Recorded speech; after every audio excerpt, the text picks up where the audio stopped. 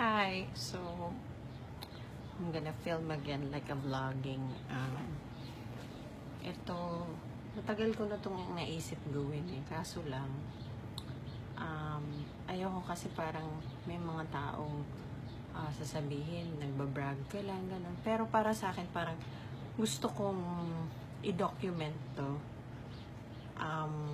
Kasi I love shopping and I love nice things. Tsaka minsan, at the end of the day, diba, gusto mo rin naman makita yung mga pinagpaguran mo.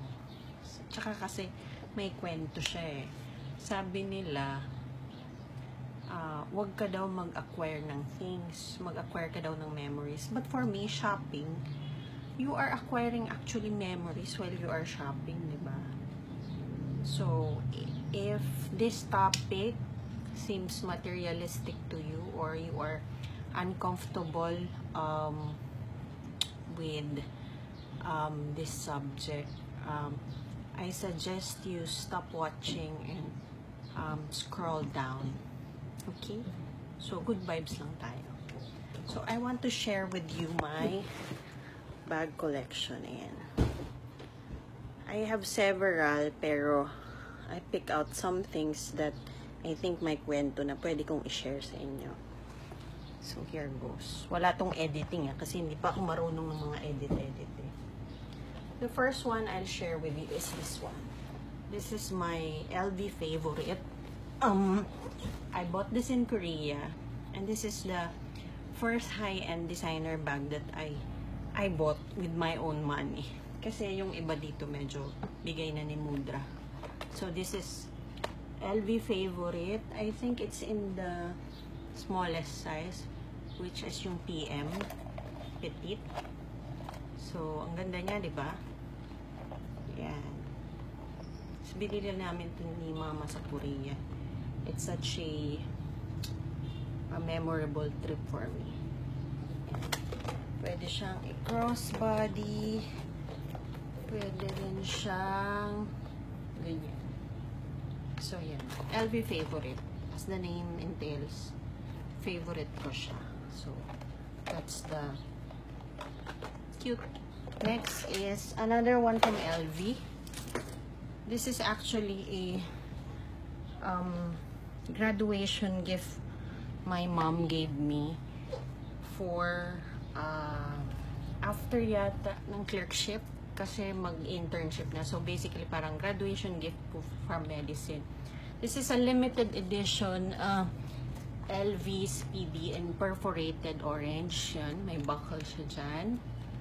Tapos, yung loob niya, orange. Uy, may ka-pair pa lang siya. Wallet. Ayan. This is also from Mudra. So, nung natanggap ko to, this is my first ever na na high-end bag. Sabi ko, oh my God, dream come true talaga. Diba? So, med school, ang tagal na nun, mga since 2005 pa to, nasa akin. And as you can see, ang ganda pa rin niya. Still in good condition. So, may papakita lang ako sa inyo. Diba may, yan, tingnan mo yung detail, oh. Yung perforation niya, ang sabi doon, Louis Vuitton. Ayun. So, yun. I love this bag. Next is another one from LV. Kagabi lang to. Pinalit ko sa isang Pino bag na parang aquamarine, pinalit ko kay Mama. So, ito, si Mama got it from her trip from nung pumunta sila sa I think Bahamas. Binili niya to as in anniversary gift nila ni Papa. This is LV Sienna. I think in the PM size. Yan. Matagal ko na itong gusto sa kanya eh. Pero ngayon niya lang pina-arbor sa akin. So, yeah. So, this one, ganyan siya, crossbody. Mahilig ako sa crossbody. Tapos yan, you can also use it top handle. So, yan. This is my LV Sienna. Thank you, Mama. Next is another one from LV. Ito, bigay ito ulit ng mudra. This is a LV Neverfull, I think in MM size, medium size. Meron siyang pouch. Ito yung mga bagong LV, yung LV na Neverfull na may pouch na kasi diba, wala siyang zipper. So it can store your yung mga valuables mo. So yun. Ginamit ko to noon sa Balesen trip namin. I think Mama got this. Pinabili niya kay Kuya sa Greenbelt yata. Ayun. So, matagal ko na siyang gusto din. Ayun. Arbor na naman. Nice, right? Classic bag eh. Next would be, mag-move on naman tayo sa medyo mga entry level na bag. Pero I love this. Gusto ko kasi ng hobo bag talaga, yung sa Gucci. Pero I cannot afford it. So, luckily, may friend sila Mama, si Juliana, na naging, ano siya, manager siya sa Michael Kors. So, ito. Nabili namin to at 50% discount. Kasi, manager siya dun. Ang ganda, diba? Hobo bag. Yan. May zipper siya. Spacious siya sa loob. And you wear it like that. Yun. Tapos may tassel siya. So cute. I love this bag also. This one, first time ko na-introduce sa Chloe. Ito, I got this from one of my best friends, si Dr. Gia Castillo. Ay, nagko-collect siya. Mahilig din siya sa bag. This is a Chloe Parati. Medyo vintage na siya, pero still in good condition. Again, you can use it top handle, ganyan. Or, pwede din siyang around your shoulder. So, this is yun yung detail niya. Ganda, di ba? So, you can actually loosen this para lumaki. Para maging spacious yung bag. There's one from each side. So, yun. This is my Chloe Parati. Cute, no? Thanks, Iya. Next is another one from Michael Kors. Ito naman, para siyang LV na bandolier. Speedy na shape. Parang sa LV. Yan. Cute ng color. Pinili din ni Mama sa New York.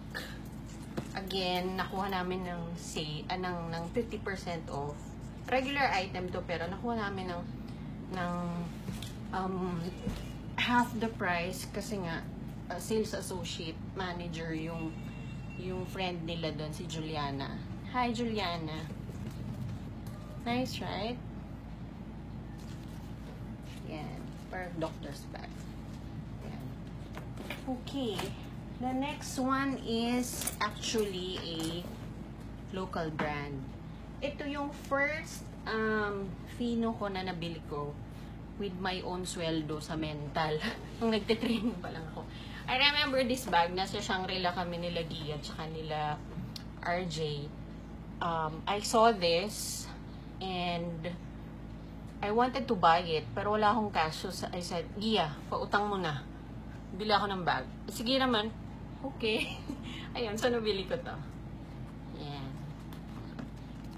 So, noon, nung pag nag-round sa mental, kahit toxic, or kaya may rounds, may grilling with the consultants, if I have this bag, right here, niisip ko na lang, basta may maganda akong bag, hindi ako masistress.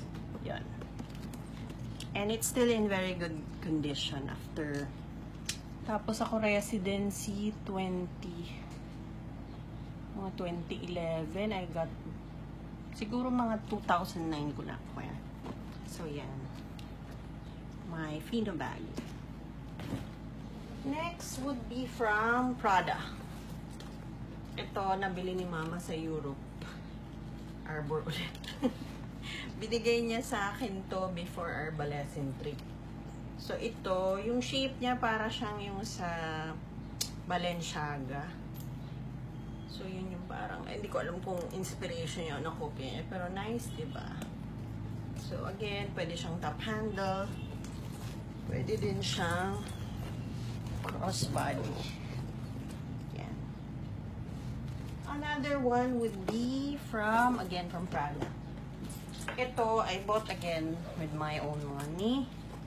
Nung bumili sila mama sa outlet sa Prada, I think mas mababa. Less taxes and all kasi sa outlet. So, basic black lang siya. Kubo bag. May zipper. Yun, gold hardware. Tapos, yun, pang forma. Kitang-kita mo yung Prada na logo. So, yun. Ganyan. Kung medyo nahihiya ka, ayaw mo medyo mayabang ang dating mo, huwag mo ipakita yung logo. Ganyan lang.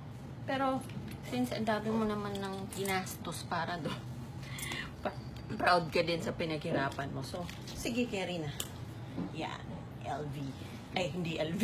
Prada. May triangle dyan. Yan. So, nice, right?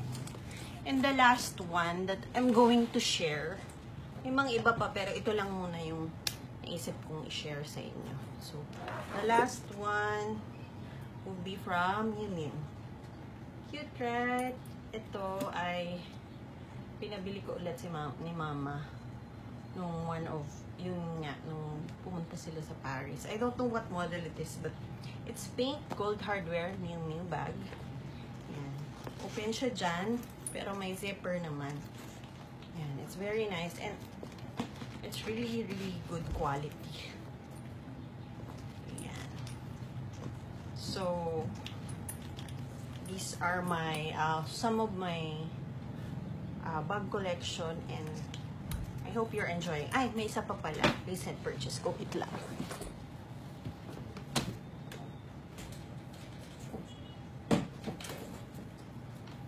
This one. Yan. Matagal ko na itong gusto eh. Ito naman from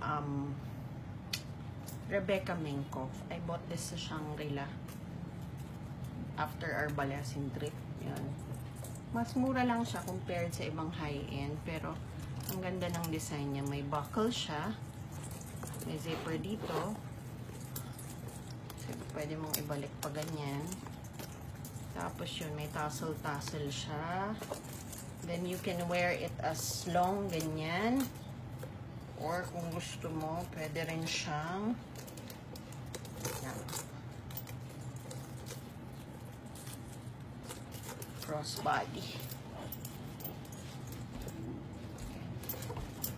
So, yun lang, I just want to share, parang pag-good vibes, para pag halimbawa tumanda ako, kung naghihirap ako, pwede ko siyang ibenta or pwede ko siyang ipamana sa anak ko. So, if you're also a bag lover, I hope you like or comment or PM me. Let's be friends, I guess. And share our passion for bags. Yun lang, I hope you're having a great day as I am. And bye. See you next time.